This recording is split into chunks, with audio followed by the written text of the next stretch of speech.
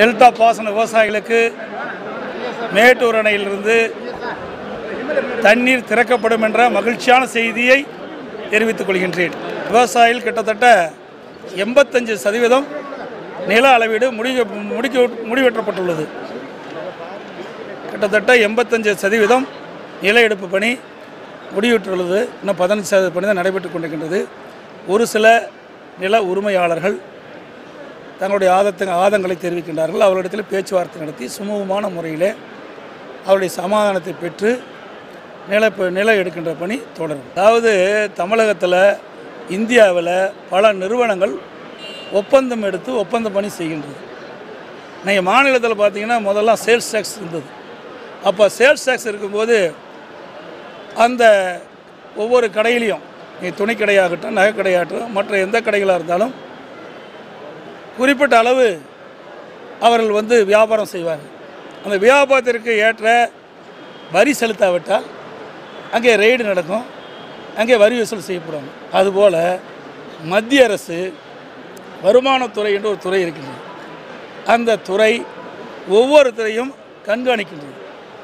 கண்காணிக்கின்ற பொழுது அவரவர் ஆண்டுக்கு எவ்வளவு வருமானம் வருகிறது, எவ்வளவு வரி செலுத்தியிருக்கின்றார்கள் என்பதை கணக்கிட்டு வரி செலுத்தாதவர்கள் மீது வரி ஏய்ப்பு நடைபெறும் மீது ரெய்டு விட்டு அந்த வரி ஏய்ப்பை கண்டுபிடித்து அந்த வரியை கட்டுவதற்குண்டான நடவடிக்கை எடுக்கிறார். இதுதான் நடவடிக்கை. என்னைக்கு ஸ்டாலின் லண்டன் போனாரோ அன்னைக்கு மழை பிடிச்சது, இன்றைக்கி அணையை நிரம்பி போச்சு. அணை மட்டும் இல்லை, இன்றைக்கு தமிழ்நாட்டில் இருக்கிற அணை முழுசும் நம்பி போச்சு. கோயம்புத்தூர் மாவட்டத்தில் இருக்கின்ற திருப்பூர் மாவட்டம் பரம்பிக்குளம், ஆலியாறு, அப்புறம் பார்த்தீங்கன்னா பல அணைகள், என்னது திருமூர்த்தி, அப்புறம் பில்லூர், அதுக்கு பதில் பவானி சாகர் 24 டிஎம்சி வந்துட்டுது, 11,000 கடி வந்துட்டு இருக்குது. சிறுவாணியில் உங்களுக்கு கோயம்புத்தூரில் தண்ணி கிடைக்காது. போன ஆண்டு கடுமையான வறட்சியாக இருந்தது. பக்கத்தில் மோட்டர் போட்டு இழுத்து தண்ணி விட்டு தண்ணி உறிஞ்சினோம். இன்றைக்கி வலிஞ்சு போகுது, உபரி நீராக வெளியே போகுது.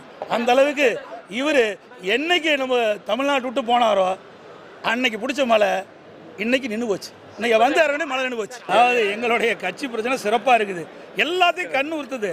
ஏன்னா இது எப்படியாவது ஒரு வழியில் இந்த கட்சி உடைய வேணும்னு பார்க்குறாங்க. ஒரு காலம் நடக்காது. கூட ஆற்றுப்பாலமும் எந்த அளவுக்கு வேகமாக நடைபெற்று கொண்டு நீங்கள் பார்த்தீங்க. போன தடவை வரும்போது நாங்கள் அறிவித்தேன், டெண்டரை விட்டாச்சு, பணி ஆரம்பித்தாச்சு, குறிப்பிட்ட காலத்தில் முடிச்சிடுவோம்.